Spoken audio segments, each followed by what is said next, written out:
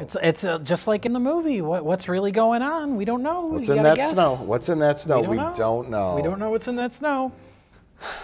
That's a good tagline for the movie. We don't know what's in that snow? Yeah, it rhymes. It's catchy. Well, I thought the title of the movie should have been, Look Out, Colds. Well, that's not bad, but can you imagine the characters going, we don't know what's in that snow?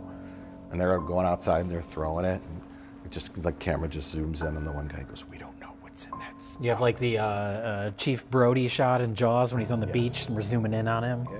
Staring out at the water. Yeah. Yeah.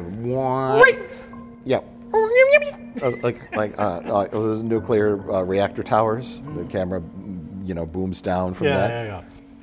And the snow's falling.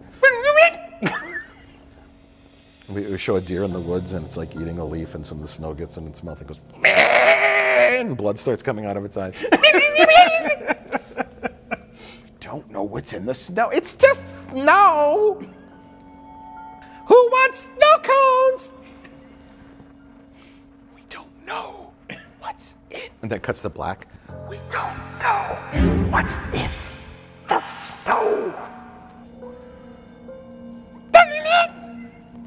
The title comes in, it's spelt out in snow that's blowing through the shot. Directed by Ari Aster. So they're just snorting cocaine. All this imagery of like powder. Yeah. Girls just doing makeup. And every now and then.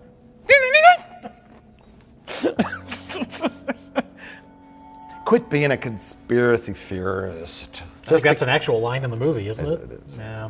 Just because this cabin is 1 mile away from those nuclear reactor towers and it's blowing gas this way that's mixing with the snow that's falling all around the house doesn't mean there's anything wrong with the snow. We don't know what's in the snow. The snowman that's on the front yard, they keep cutting to it. If somebody like knocks into it or something happens and the snow comes off and there's like a skeleton inside of it. Yeah. Sure, why not? So many things you can do with evil snow. Instead, everyone just makes stir fry. I mean, and has a couple of alcoholic beverages.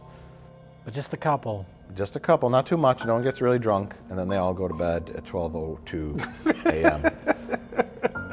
on New Year's Day. Great film, 10 out of 10. Would highly recommend. Ah!